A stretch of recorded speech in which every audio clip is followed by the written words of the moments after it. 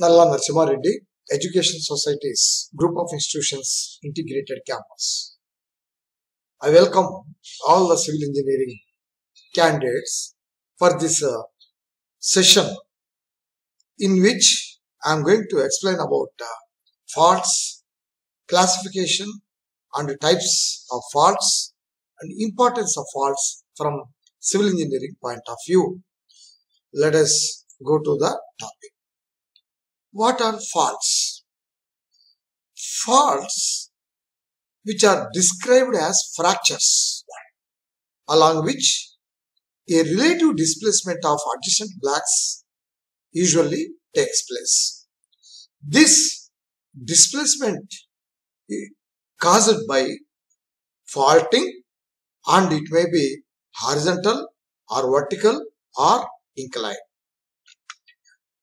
Classification of faults or types of faults are done on the basis of geometry. Geometry means by specifying three angular measurements such as strike, dip and slip. So we know very well the parts of a fault and it was explained in the previous video lecture. Strike, dip and slip. All these three are called as angular measurements and these angular measurements is known as geometry.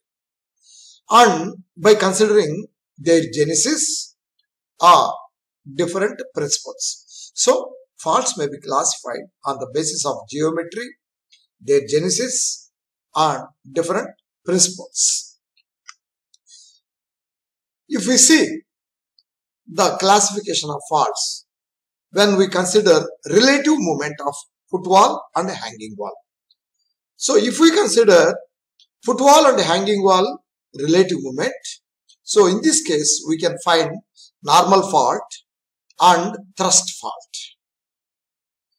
If we consider displacement along the fault plane, for this we can find the faults which are translation fault and rotational faults. If we consider mutual relation of attitudes of the fault plane, then strike fault, dip fault, oblique fault are the examples.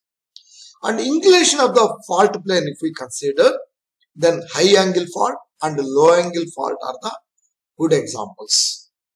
And origin or mode of occurrence of faults is considered, then we can find radial fault, arcuate fault and n-echelon fault. And there are some miscellaneous faults, step fault, parallel fault, horst and graven fault comes under this category.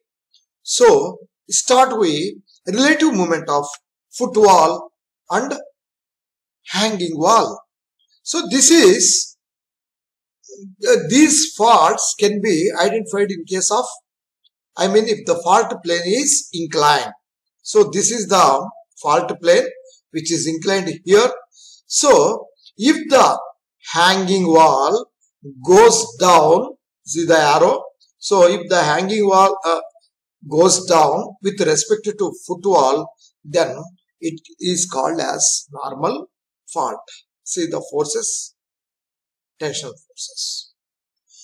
Since the blocks are expected to move or sliding down along the influence of gravity, so gravity is influencing, it will also called as gravity fault. Hence normal fault is also known as gravity fault, which is under the influence of gravity. Please note this is gravity fault or normal fault. Normal fault and this is gravity fault.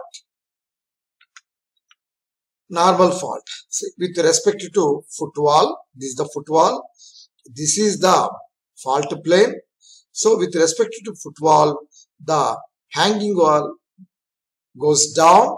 Here the gravity causes the hanging wall to slip down. Hence this is called as normal fault. Reverse fault. If this hanging wall goes up with respect to footwall, then it is called as reverse fault. See, compressional forces are acting here. This is also called as thrust fault. So, reverse faults or thrust faults are caused by compressive stresses. Reverse fault.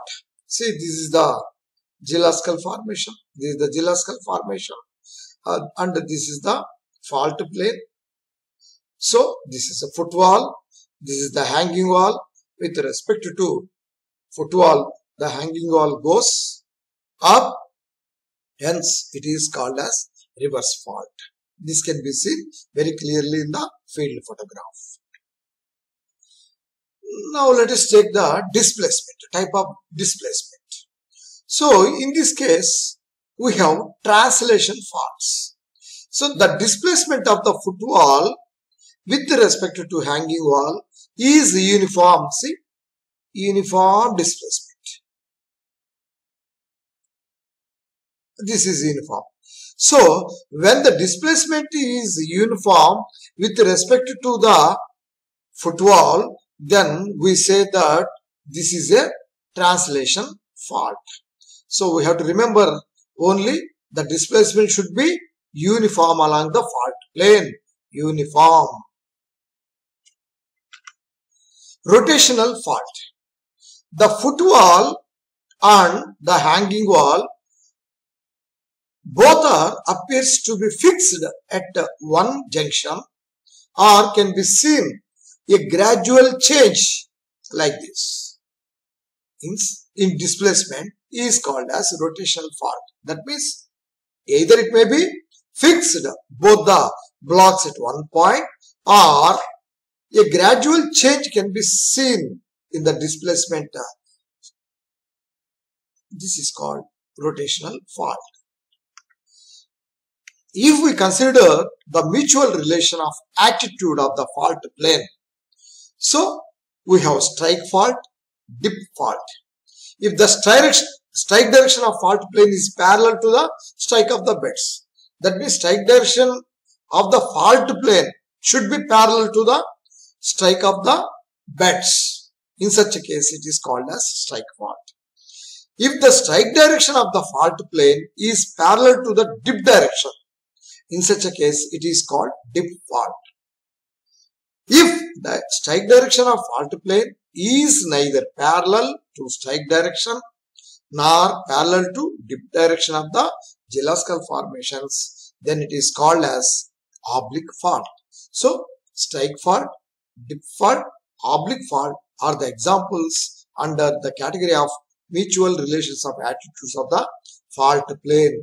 So, fault plane is to be considered here. Inclination of fault plane.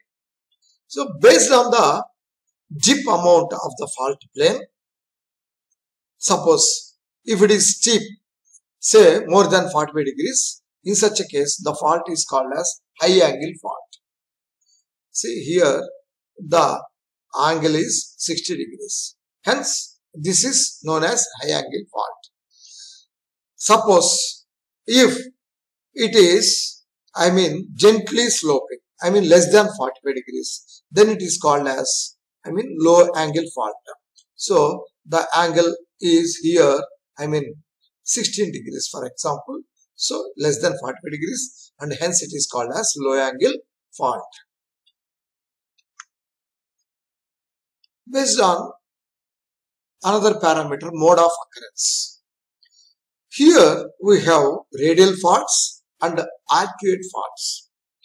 In case of radial faults, it occurs on the surface and appears to be radiating from a common point. This is the common point from which, the faults are occurred in different directions. Hence, we call this as radial faults. In case of arcuate faults, a set of faults occur in peripheral manner, enclosing more or less a circular area. See, this is the circular area, so that each fault is in somewhat more or less in circular area. So coming in such a way like a peripheral. So this is called as arcuate faults.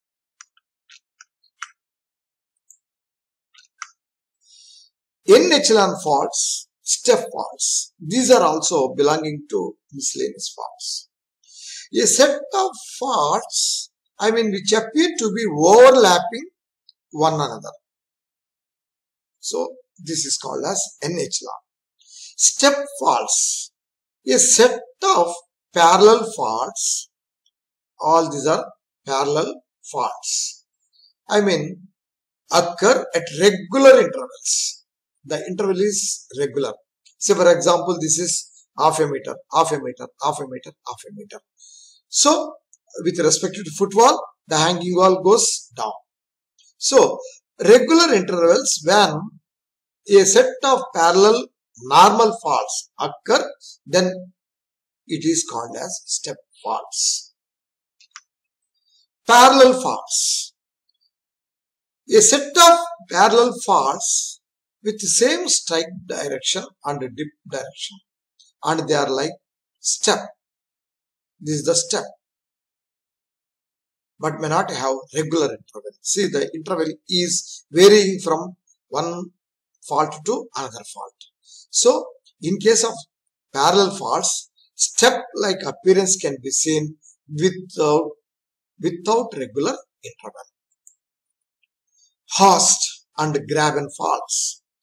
When normal faults with mutually diverging, that means to separate and go in different directions, or converging, that means moving towards and meet at one point, then a wedge-shaped block forms. This wedge-shaped block is called as horst and are displayed upwards, and a few are called as grabens. So this is a horst, this is a graben, this is a horst. So horst and graben faults are due to diverging and converging of the blocks. Effects of faults from civil engineering point of view. We know very well, and it was discussed in the previous sessions, faults are unfavorable geological structures. Even to locate a reservoir, or for foundation of constructing a dam, or to construct a building or a bridge, or to construct a tunnel, or laying a road, or laying a railway track. So faults are to be studied carefully because these are unfavorable geological structures. Occurrence of fault is often accompanied by earthquakes. If there is a fault, then certainly it is accompanied by an earthquake, and it is an indication of subsurface instability of that particular area. So wherever the fault is identified, then it gives an idea that occurrence of earthquakes as well as the presence of faults indicates the subsurface is having instability of that particular area.